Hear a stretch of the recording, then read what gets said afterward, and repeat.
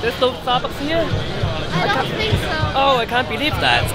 But what do we have here? Oh yeah, so that's a 360 camera here. We have 17 cameras on top. It is so small for this kind of device. Because usually you got like two big lenses.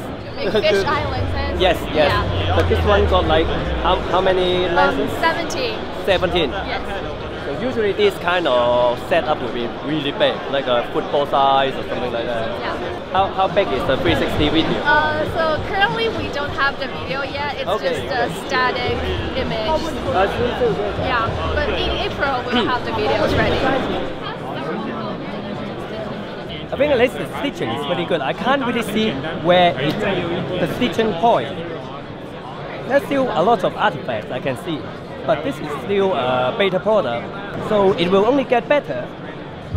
Dynamic range, you can't really ask too much for those really small cameras, but they did a really good job that here it got a really bright light source, but then they do it really well with the bright light source here, and then the different exposure around other areas.